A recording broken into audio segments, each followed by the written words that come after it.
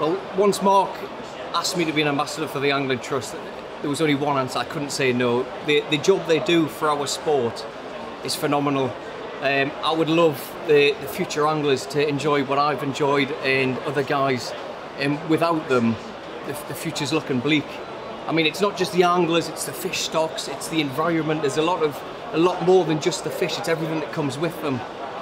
So to be approached by someone like that, it was only going to be yes. You know, I've got a lot of time and patience for them to do what they do, to support what I love. I had to do it. What you need to look at is some of the other characters that have been asked to be ambassadors. So I'm in there with famous people. I mean, you've got people like David Seaman, you've got actors, you've got people like Dean Macy, Matt Hayes. I grew up watching some of these guys on TV, so to be asked to be in a similar role to what they are, you know what I mean, it was an absolute honour.